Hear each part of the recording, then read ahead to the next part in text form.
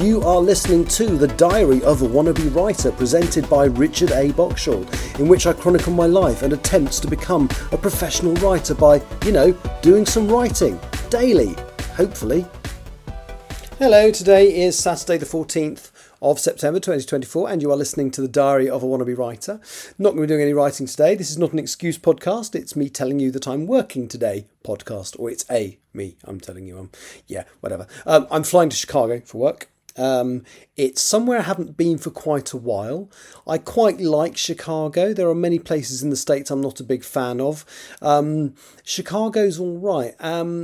Now, our hotel, I used to really like where our hotel was because it's very close to there's a sort of an artificial beach right on the shores of the lake, and I can't remember what the lake's called. It must be Lake Michigan, mustn't it? But we're not near that anymore, so I'm not going to get the chance to go there. But we are not a terribly long walk away from an object known as the Bean, which is this big sort of reflective bean. But then I've been to that loads of times and taken more than enough photographs of it, so I won't be going there. And they're also not terribly far, I don't think, from the fountain that is used in the opening titles of the television sitcom Married with Children, which for some reason I used to really like. I'll tell you the reason: Christina Applegate, but never mind. Yes, no writing will get done today, unless, because again, it's not a hugely long flight. I don't even remember, but last week I flew to Atlanta and unexpectedly did some writing on my break because it's an aircraft without bunks, so we had to sit in a chair. I wasn't tired, so I wrote a scene of the chapter I finished editing yesterday. So there is a possibility that later on today I will do that. We'll just see if I'm, we'll just see if I'm not tired when it comes to break time. If we leave on time, if there aren't delays, then it's possible I'll start doing that. Now, chapter 37, I'm in weird territory now because it's so close to the end. I've probably said this before, sorry. I've only got 2 full chapters of standard narrative to go. So I've got chapter 37, which I've got a detailed plan for, which basically sees a big attempt by Carl Tucker to take back the Arboretum, but it also sees a real attempt by the good guys to get the entity contained within the tree that's imprisoned in the Arboretum across to the main network, because it decides to advocate for them. So if they can get this entity back into the collective, then the designated survivor scheme championed by Yggdrasil will happen, and the lead characters may not die when the world ends, or when the planet is deliberately stripped of oxygen by the plants and flowers and trees. So yeah, it's a really key chapter. Then Ragnarok starts in that chapter as well. Chapter 39, which is the next chapter I write after, the subsequent one after the one I'm going to start hopefully later today, is the one I've decided to call, well, I'm not calling it this, but in my head I've called it the Chapter of Death, because it's going to show you how a lot of the secondary characters in the book die.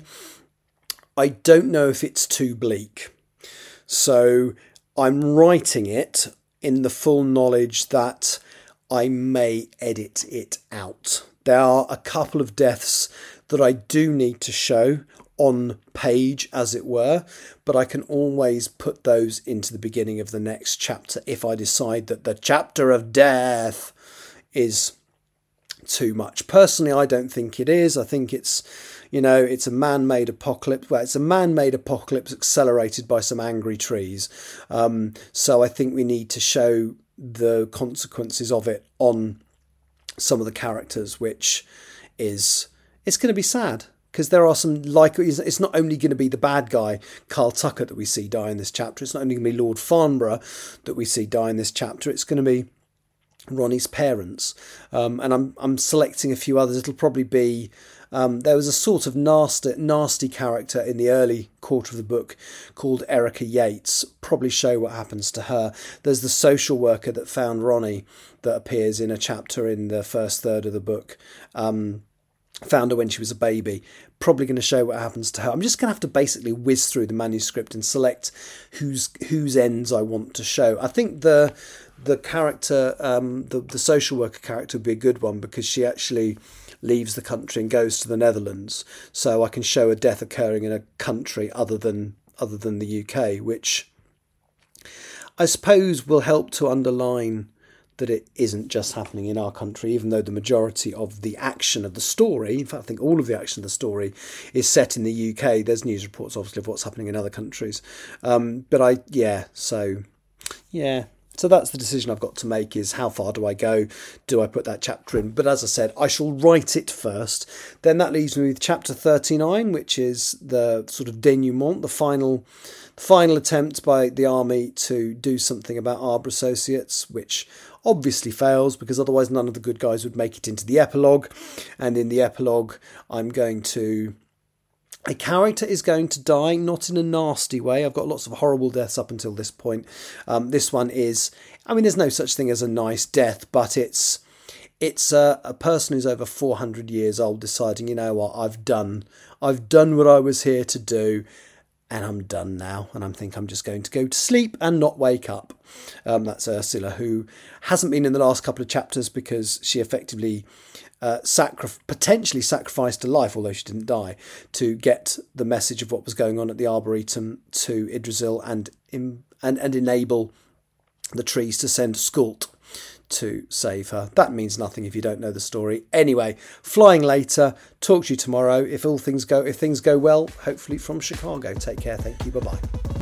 You have been listening to The Diary of a Wannabe Writer, presented by Richard A. Boxall. Thank you for tuning in to my random ramblings, and if you'd like to know more about me or my projects, visit my link tree at linktr.ee/Richard Wright, capital R, capital W. Thank you for listening.